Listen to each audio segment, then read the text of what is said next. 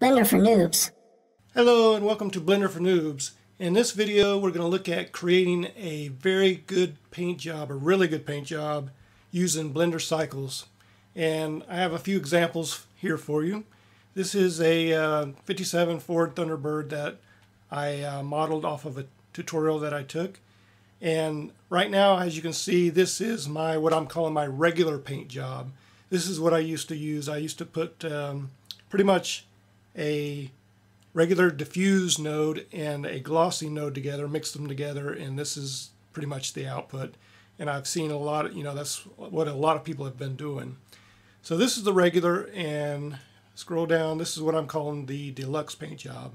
So hopefully you can see the difference here. This is more like of a metallic, a better representation of the metallic type of paint job you would have on a car. Of course, this isn't the right color for this type of car, but just to give you an example.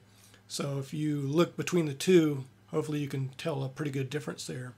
Here's another example that I did. This is a semi that I was working on, and again, pretty much threw my basic paint job on there. And if we look at the difference, wow, to me it's just a night and day difference. It looks like a completely different model to me.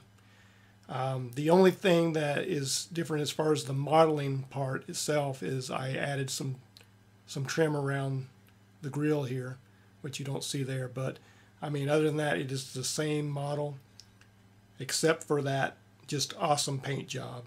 And also, as you might be able to tell here, this is my original chrome that I came up with. Looks more like stainless steel, and this is the chrome that I used on this, which looks a lot more like the actual, an actual chrome job.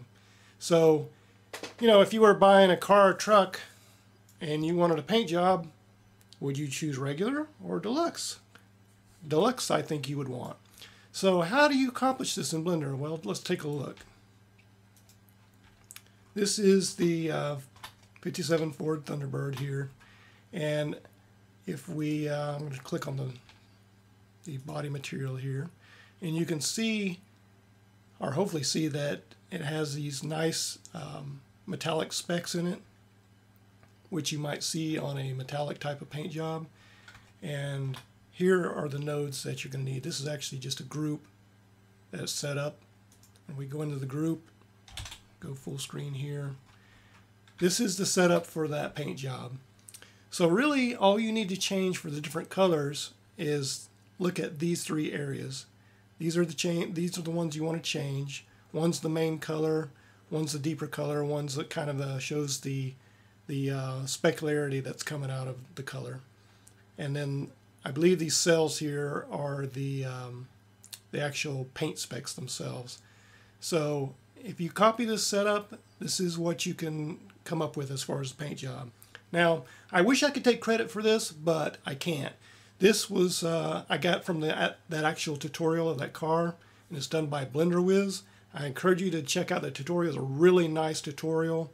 And when he got into this paint, doing the paint part, it was just an eye-opener for me. It was like night and day, and it's just really, really good setup.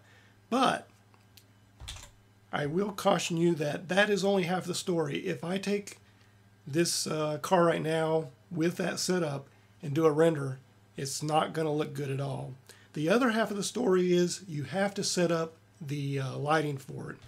Now, in the olden days, of course, what I would do, I have a sun lamp here, and that would be my setup. I'd make it, maybe something like 2.5 or something, and that would be it. That's kind of where I left it. But I'll show you what BlenderWiz did as far as the setup, and it works just great. So what we're going to do, I'm just going to add a plane,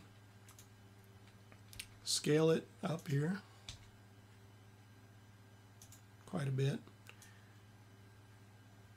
and you just want to bring it to like the floor here, just below your model. And I'm going to tab in edit mode, and I'll grab these two vertices, go into side view, and I'm just going to extrude once, twice, and 3 times. And this gives you the backdrop.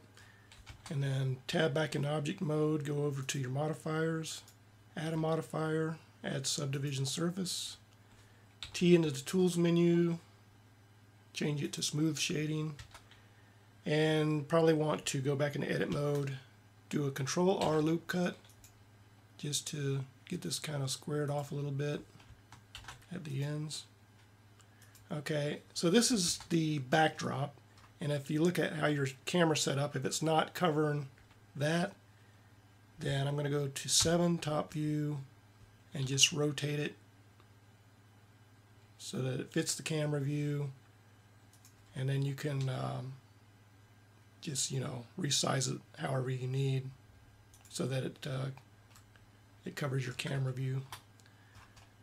And as far as the backdrop material, what you can do there, go to your materials, do a new material, and I'm just going to call this backdrop, and we're going to change this to velvet. Just leave it at that. Actually, you can change it to, change the color background if you want to. I usually go on this with something kind of dark.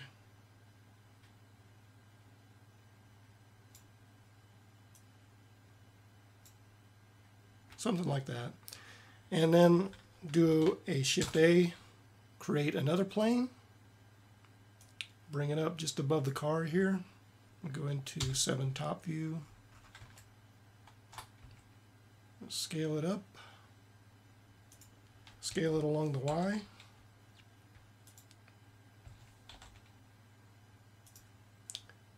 something like that, so just it's right over the car. Add a new material for that. You can call it top lamp or something like that. And you want to go down here and change it to emission. And this one, just make it 2.5. Okay, and then Shift A, create another plane. Bring it out next to the vehicle here like this. Scale along the Y.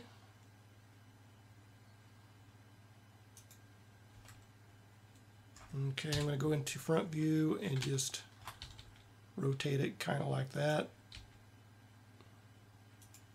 Put it kind of like right there and just make a new material for that. We're going to call this side lamp.